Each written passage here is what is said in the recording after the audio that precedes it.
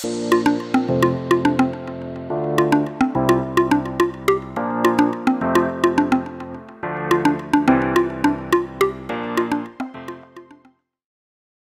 everyone, and welcome to another episode of Get Tech Smart. I am your host, Flo Nicholas, and this show is everything tech. It's a way to help the community be aware of everything that's going on in terms of technology in New Hampshire, whether it's tech innovation or tech events. And today we're focused actually on a tech event that is happening right here in New Hampshire.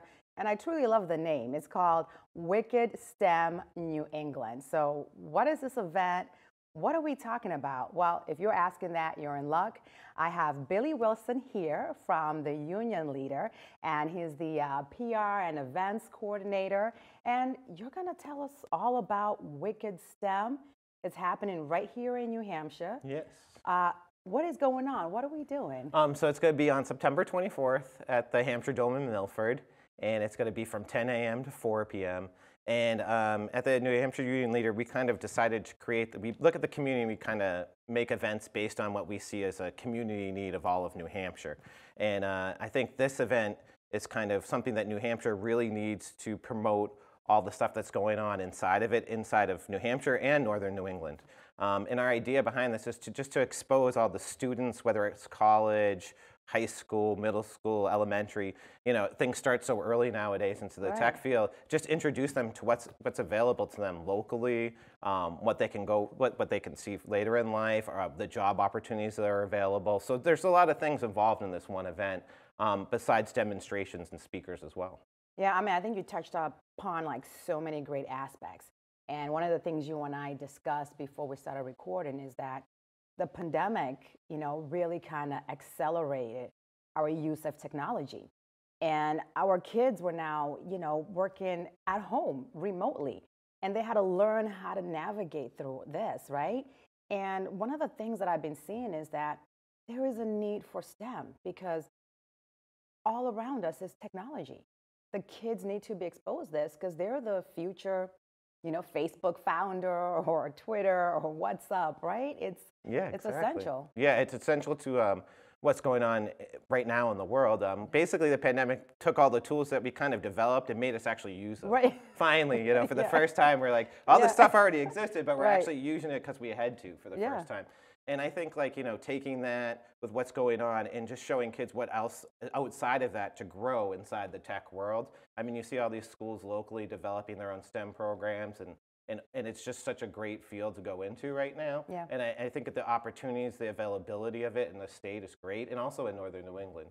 Whether it's college, whether it's you're looking for a position at a company, whether it's a startup or a private company, all these things that are happening here are just so wonderful.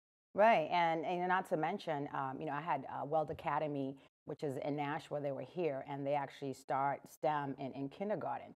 And one of the things they mentioned is it teaches the kids critical thinking. It teaches them how to be creative and innovative.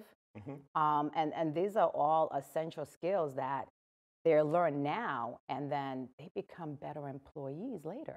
Yes, exactly. It's fine-tuning your craft at an early age. Yeah, exactly. So what is going to go on at the event? Can we get a breakdown so people who are watching can understand? Sure. So we're going to have an expo hall there that will have a bunch of booths that will be set up with all different demonstrations, as well as companies that will have information about what they're doing, maybe job positions that are available, and stuff like that. And through these booths, some of our top sponsors are Fidelity and the University System of New Hampshire. So they'll have booths there, and they'll be talking about what they want to do with STEM and what their involvement in STEM is and their programs with that. That's excellent. But we'll also have stuff like FIRST, which is a robotics nonprofit in the community, which kind of goes to the schools and teaches them STEM robotics and stuff, and has programs all over New Hampshire. They'll be there, and they're going to have some fun robotics going on along with some Lego displays and stuff to do like that. So it'll be a real fun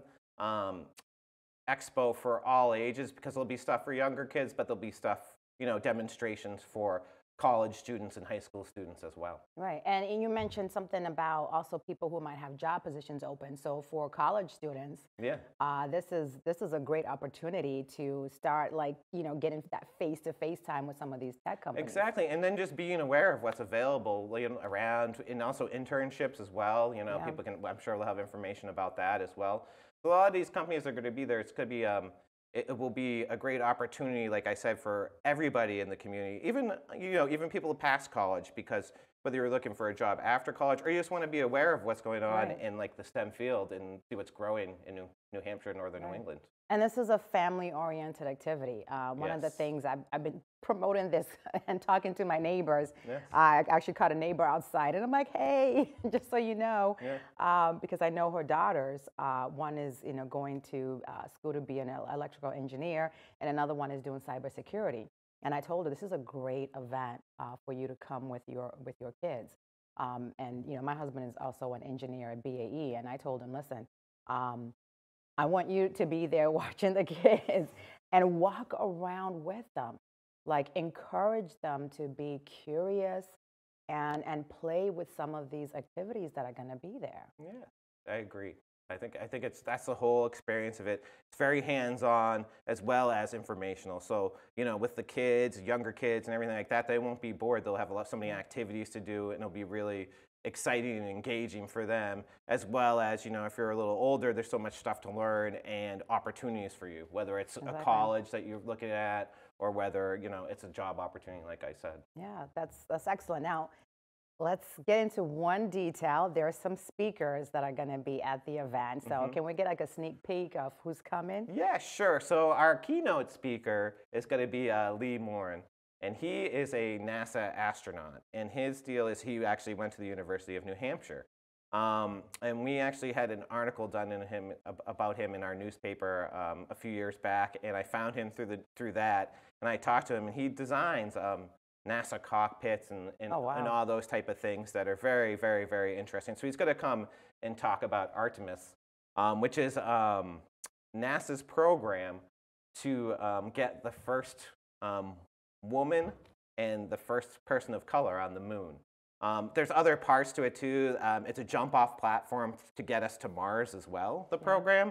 So it's basically to kind of inhibit the moon a little bit more, understand it, and then a jump-off to get us to Mars. So that's the program. So he'll be talking about that in depth, and I think, that's just so interesting. I think everybody will be really excited about that. Yeah. Another speaker we have is Serena Arnold. She actually worked at the Mount Washington Observatory up there as the director, and she did a lot of stuff with meteorology. But she also designed a weather station in Alaska. Oh, wow. And yeah, it's great. And as well as wrote a children's book called The Weather Story. Wow. And so she'll be there talking about that. But her topic's a little different. It's kind of like, it's about STEM, but it's also about life. So it's called learning to pick yourself up again when you've fallen. Yeah, so that's fantastic. Yeah, so it's a good story for it's a good presentation for adults and kids and everybody's size, because it kind of teaches you how, if you get knocked down, how to stand back up in life and move forward, but with a STEM background. Right, and you know what? That kind of resonates with me. I'm not exactly sure how she's going to do a breakdown of her talk, but in my life, I have pivoted. I've gone from being a lawyer to spending over 7 years in corporate technology operations to now like digging deep into technology. So I've gone through so many changes in my life and found my center with technology. So I can definitely resonate to sometimes you fall down, and sometimes you pick yourself up and find this passion somewhere else. And for me, it's technology. Yeah, exactly. Yeah. So, but we do have another speaker who's going to be on there. Yeah, and that's going to be you. Yeah, me at Hudson, New Hampshire. Flo Nicholas is going to be a speaker, and I am really excited. And thank you so much for the opportunity. Of course. I hope my passion for tech is just like blowing up in this studio. But my focus is going to be talking about the importance of early exposure. And my story is real simple. Like I said, I went to legal, but I grew up at a time where it's either you're going to law school or you're going to be a doctor.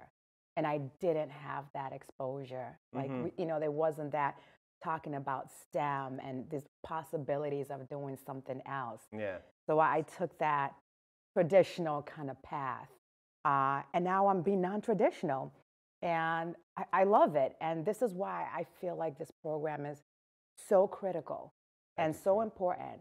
And not just for children, but for girls and what I consider underrepresented group of individuals. This exposure and this event is so critical. So parents, bring your kids, because it's, you're exposing to kids to something that's very fundamental. We're living in a world where technology has literally taken over. And if you don't jump on this train, you're going to miss the train or get run over by the train, right? Yes, yes. Yeah, so this is fantastic. So it's going to be on September 24th, and it's from 10 to 4. Yes. And it's at the Hampshire Dome. Yep, parking's free. It's tons of parking, so it'll be right outside the dome, so it's available for anyone. So. Oh, that's fantastic. And again, it's an event where parents are encouraged to bring their kids. Even if you don't want to go to the event, the biggest thing that we're trying to stress here is the importance of starting to explore STEM and introducing your kids into STEM. Yes, and we have a website for the event. It's wickedstem.com. So you can go there, and then that's where you can register for the event. You do need to register. We want to make sure that we know how many people are coming. Right. So. Yeah. So you guys can get prepared for that. Yeah, exactly. And this is awesome. And this is the second year, right? This is the first year. Oh, this is the first year. We were going to do it. The first year we were going to do it was during the pandemic, and COVID hit, and we weren't able to do it. So. And this is fantastic. So this is the first year that it's going to be done, and so far everything is looking good. Yeah. And it's full speed ahead to happen on September 24th. And I'm excited. Again, I'm going to be one of the speakers. I'm excited to hear what the other speakers are going to say. And more than anything, I'm really excited to see the companies that are going to be there. Me too. Yeah, because I want to play around with all the tech stuff. So, again, I really appreciate you coming today and so much talking for your to us. Yeah, I mean, this is fantastic. And thank you for putting this together. Hopefully this is something that we will continuously see. Yes, we're looking to make this an annual event and have it every September or October around that time in the fall. So annually we'll be doing this, hopefully, going on into the future. No, and this is fantastic because typically some people will have to cross the border, go to Massachusetts or somewhere else to attend these events. But I'm happy that we're finally kind of putting a spotlight on New Hampshire by having an event like this, because then we can draw crowds that they come across the border to our state and participate in these events. So, Billy, thank you so much for coming again on the show.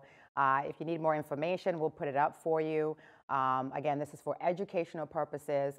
If you want to learn more about STEM, we would definitely encourage you to explore and, let your kids be curious. And you know what? You have to be curious as well. So thank you again for watching another episode of Get Tech Smart. Stay tuned for more.